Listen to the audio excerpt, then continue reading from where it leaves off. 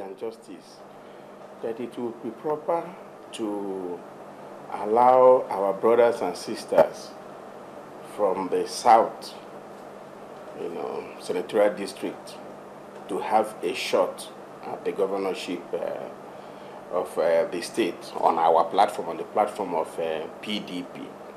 Of course, it's all about jostling for power.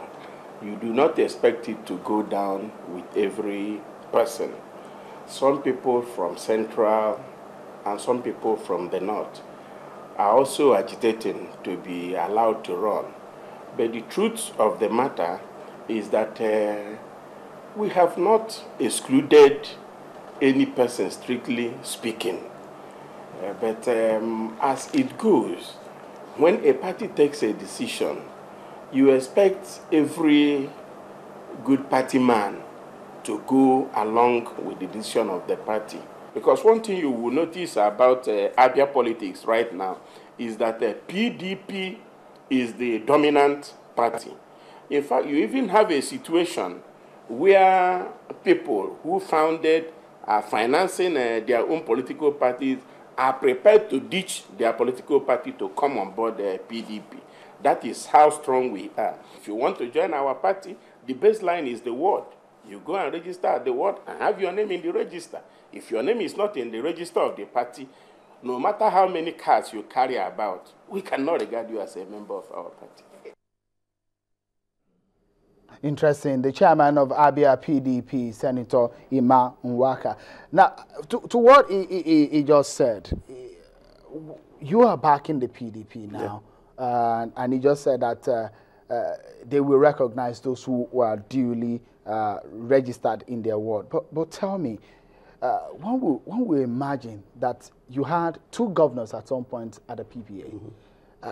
Is it that you just wanted to belong to a party that is in power? That's why you are back in the PDP. No. Because am I the only one who has refused? If you're forced, let me ask you a question. Just a moment. If you're forced, one would think that you should be able to stand and build the PPA.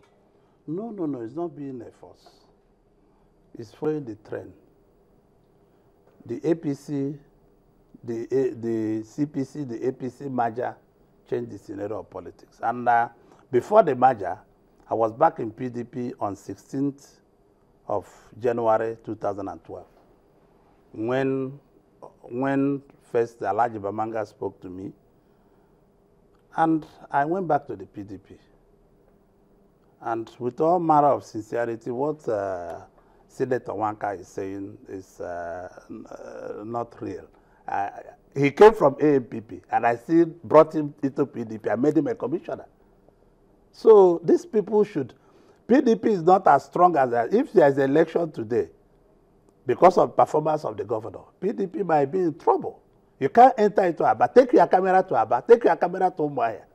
There is nowhere to pass there. Let Orji stop ruling the state with propaganda.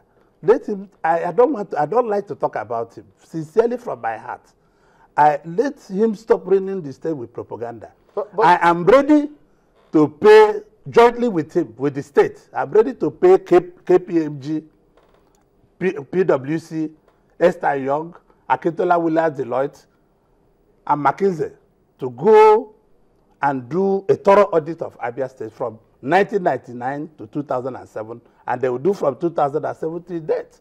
Every infrastructure has gone down. Let us tell ourselves the truth. But this is an administration that builds on some of the loopholes that your administration left behind. Let me tell you, I don't want to do politics with you. I don't like to talk about Orji. I am telling you, he was my chief of staff. I don't want to talk about him. There is nothing built in Abia State. Nothing. I want the NUJ, I want the Newspaper Proprietors Association, the Guild of Editors to set up a committee and go to Abia. Or the MBA. If nobody can do it, let the Natural Bar Association do it as soon as tomorrow. There are publications in the newspaper, pictures of some of the infrastructure in Abia at the moment that were done in the last few years of Governor Theodore Orji's administration. No. Those pictures, Did you see those pictures? Those pictures were like on Hanko Road, they say built. No Caterpillar, the 2007 I got on Hanko Road. But those I built. Are those pictures telling lies, sir? They are telling lies. Some of those things are schools, secondary school and primary school built by NDDC. I'm not here to discuss Governor Orji. I have respect for his office. I have respect for his person. But let him stop using these boys he's using for propaganda. It's not good for the party. All right, it's not good for anybody. No right-thinking Nigeria will tell you what he's doing is right. No, go to our state. People cannot come out. People can. He used security agents, he used thugs to harass everybody. You heard of a senator last week was nearly killed. Dr. Orji, this was a man, the current governor was a man who worked closely with you. You were much in the know of how he became governor. Do you mean that you're saying that this is the man that you are not now no more sure about his competence? Is that what you're saying? I don't know what went wrong. 18 months, listen, 18 months, the time I made that decision, it was the right decision. 18 months he was governor, I called him to tell him privately, this is our major problem. If the governor is an honest man, he will tell people, say yes. Because I have him, and any day he denies it, I will show the nation that this is it. Let me tell you, I called him privately. I said, you can no longer do this job. Because 18 months into, I started calling people. I said, I don't know what this guy is doing. It started when he was quarreling with Onyemu Ugochukwu and Co. They brought a paper to me that he borrowed 11 point something billion. I called his commissioner for finance. I said, what are you people doing with money? They told me you people borrow money from banks. The commissioner said, yes, we borrow money, but don't tell the governor. He didn't even inform the ESCO. He borrowed from multiple banks. I converted the governor. I said, what are you doing with this money? He didn't give me any explanation. First, he denied that he didn't borrow money. I said, but your commissioner told me that you borrow money. I said, you worked with me for 8 years. The only money I borrowed was 2 billion I paid back before I left. I never borrowed money to run Abia. The money, $680 million that our state was owing during the old regime, both joint regime of Igbo and Abia, were deducted by President Obasanjo. Dr. Orji, one would think that you perhaps are not happy because the governor did not allow you to play godfather on him. No, there's nothing like godfather. I run a big conglomerate. I run a company of over $3.5 billion, a balance sheet. So nothing, there's nothing. So your graft is basically... For the people I support. I mean, the people are very, if any day I leave anything between me and God about the people, it's not going to be fair for me. All right, let's go to some national politics now. What's your mission back in the PDP now? You ran in 2007 for the presidency. Are you back in the PDP for what?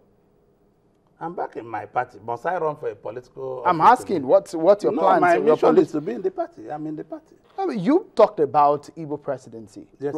Do you believe in rotational presidency? I believe in rotational presidency. And you think that the Igbo nation should have the a shot? The Igbo cannot be doing short now when Jonathan is seeking for a second term. So you think that President Jonathan can take the Igbo turn? If he wants to run, he can. No, it's not our turn. He's the president now. Every president has gone for 8 years. It could have been our turn if he didn't run. So presently now, one of your kinsmen from your area is actually thinking in that line. Let me allow you to listen to Governor of Imo State, Rochas Okorocha, on the Igbo, the mission for the Igbo people. Let's take a listen to him. About running for an office, I get taken aback sometimes because some of the running for office is based on ambition, what you call ambition. But anytime you see me talk about any position, it's based on vision. Okay. And often than not, people aspiration, which is on what they can see, probably the benefit of the office and the decorations of the office that goes with it. But it's far more than that. For me, every political office is for purpose of service. That's right. Deeply rooted in the spirit of sacrifice. My aspiration is based on my vision, conviction that I have something to offer to my nation. Just like I say, I have something to offer to my state. I can bring about necessary change and fix things right. It's a burning desire, put it that way. So for me, I'm willing and ready to offer myself, try to kill, I would try to destroy, really, that spirit of imposition of candidates when it comes to the issue of election. The only reason I will ever leave APC, if I will ever leave APC, is any time there's imposition of candidate or injustice based on lack of adherence to internal democracy. I'm not a firm believer of rotation of power. Rotational presidency. And I think our constitution was wise enough not to even accommodate that. Because rotated to who? And where does the rotation stop? When he goes to the north, what part of the north should get it? And when he gets to that part of north, whose family? You see, these are just manipulative political tendencies.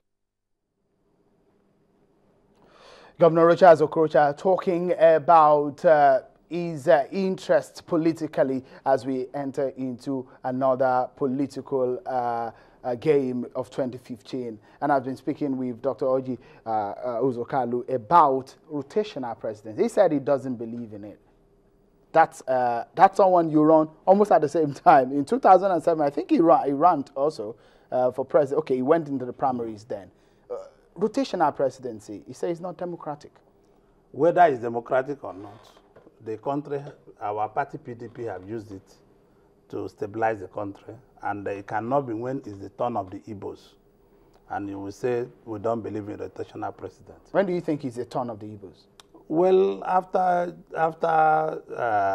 Jonathan, we'll go back to discuss with people of up north. We sit down with North and South in the same political party to discuss the way forward. So what Governor Okorocha was trying to say, I don't want to disagree with him, and everybody has his own part of the card. I think I have more Igbo desire than most of our leaders. And my own desire is genuine. I'm an interpreter. I sit on both sides of the Atlantic. I'm a good interpreter. I'm also a good politician. Mixing both of them together is difficult. But what I see him saying is that because he wants to run. It's no longer because we want to run. Jonathan became president by totally will of God. And when he became president, if people are doing 2 terms, you cannot stop him from doing 2 terms. All right, interesting. And most Igbo leaders are supporting him to do the 2nd term. All right, just on the final note, because our time is out now, let me ask you, 2015 is less than 6 months from now. Yes. The elections are less than 6 months. Tell me, what's your view about the 2015 elections, the presidential race? How do you think it's going to look out? Well, without mixing words, you know, PDP is a very dominant party, and PDP will win the election again. And they are strong on the ground. The brand is very strong. They might have disagreement. They might have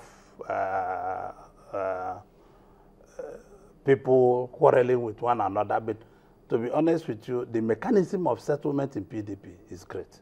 And we founded the party strong, although most of the founders are not there today, like Malam Adamu Chiroma, Atiku Abubakar.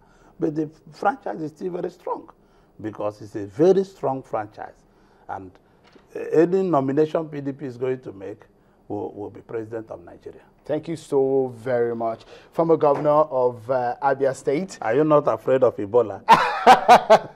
Thank you so very much. Former Governor of Abia State, Dr. Orji Uzor Kalu, been talking to us on politics today. Well, that's it on the program today. I want to thank you for joining us, and also you on the other side of the screen for joining us today. On behalf of the team, I'm Sheon Okimbale. Bye for now.